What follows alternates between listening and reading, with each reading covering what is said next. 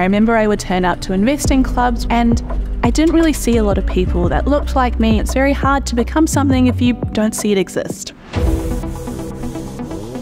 Girls That Invest is a media company that helps women get better at investing through books, podcasts, and workshops. The language that we use is breaking down investing in everyday talk so that it doesn't feel as intimidating. We find that women invest in slightly different ways, like caring about generational wealth for their families, but also ethical investing, putting their money in companies that help create a better world. We have over 300,000 people tuning into the podcast every month, and we've had over 6,000 people go through our investing masterclass. Over 50% of users have invested at least $5,000.